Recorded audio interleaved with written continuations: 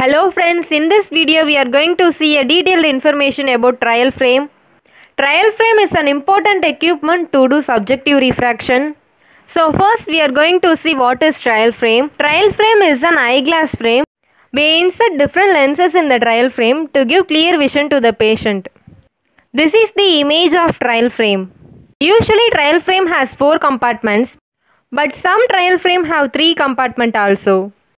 In the first compartment, which is closer to the eye, is used for insertion of high powered lens, and in second compartment we insert spherical lenses. We insert cylindrical lens in the third compartment. We need to align correct axis for the cylindrical lens. That's why we insert cylindrical lens in the third compartment. This image clearly shows the axis of the cylinder.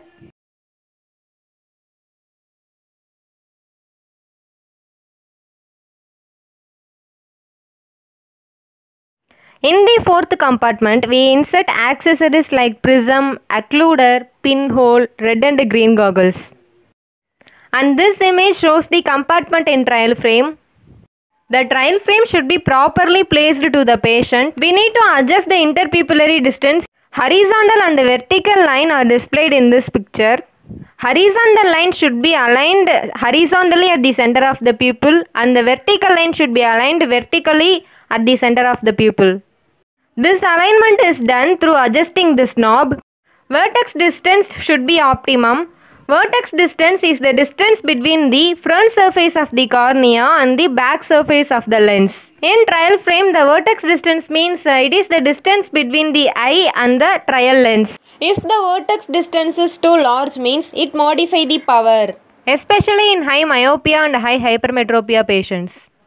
Ophthalmic frames are designed to have the vertex distance of 13 mm. The trial frame should be in pantoscopic tilt position. Pantoscopic tilt means the bottom of the frame should be close towards the eye. By doing this, the trial frame lens power value and the final spectacle power value is same. We need to fit properly the trial frame to the patient. The pantoscopic tilt is especially helpful for presbyopic addition lens patients because they feel very comfortable while doing near work. If this content is useful for you, means like the video, leave your opinion in the comment section. If this content is helpful for your friends, means share this video. For regular optometry updates, subscribe the channel Optom A to Z.